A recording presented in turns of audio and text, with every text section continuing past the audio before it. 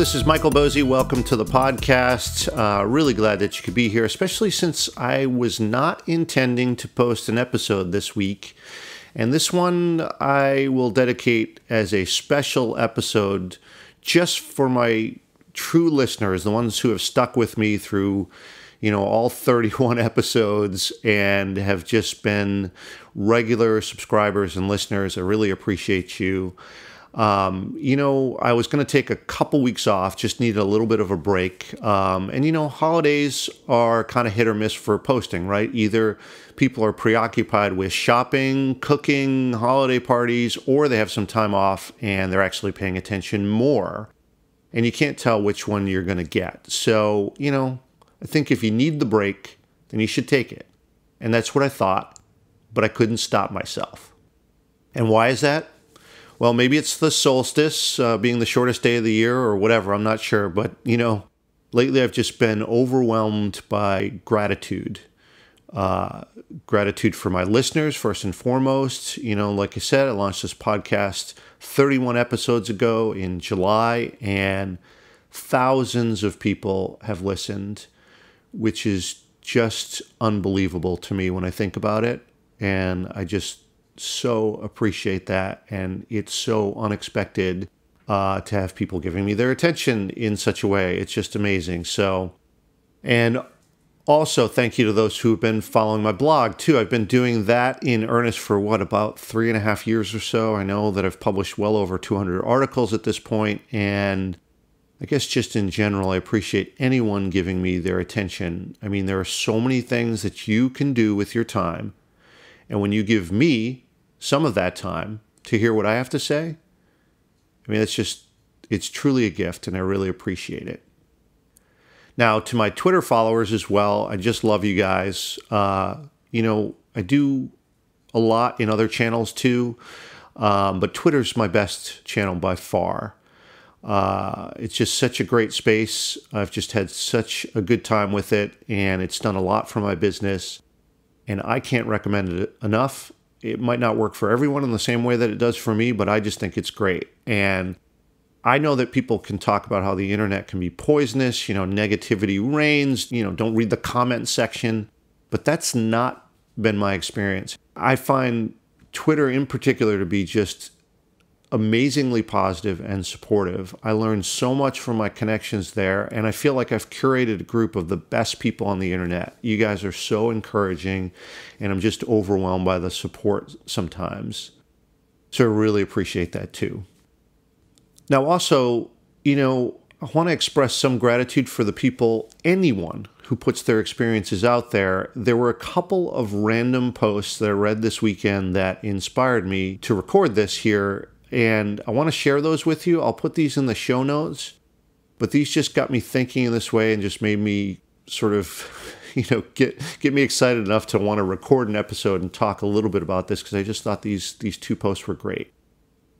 Now, the first one is from Laura Nunemaker, and Laura, please forgive the pronunciation if I get that wrong.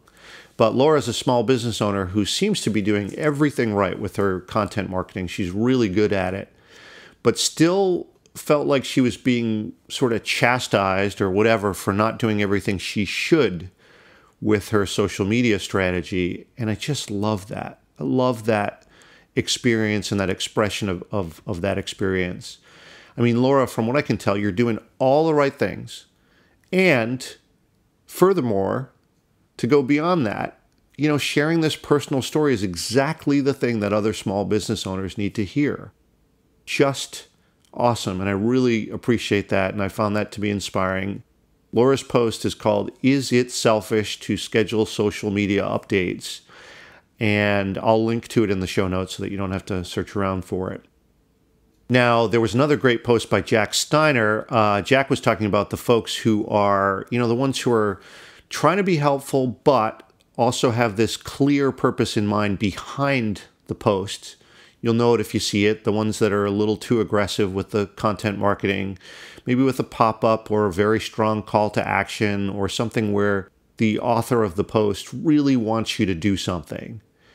And, hey, look, that's the purpose of content marketing. I don't mind that either, but I appreciated Jack's approach to this, or his perspective on it. that it was, hey, look, if it's helpful to me, I don't really care. I think that's fine. People can do that. And it's all right. It's not, as long as you're getting something out of it as the audience, then it's successful. And I just thought that was a really good perspective on this. Now, Jack's post is called Why Your Post Sucks and Everyone Hates Your Blog. Funny title. Great post. And again, I'll link to this in the show notes so that it's convenient for you. So these two posts in particular really inspired me, but I have to say anyone who shares their experiences, you all inspire me.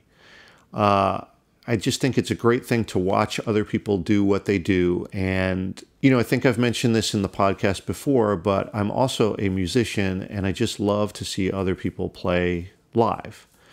Even if I don't like the band that much, I still love being there because I always learn something. I always get something out of it, whether it's a technique, a piece of stage presence, something.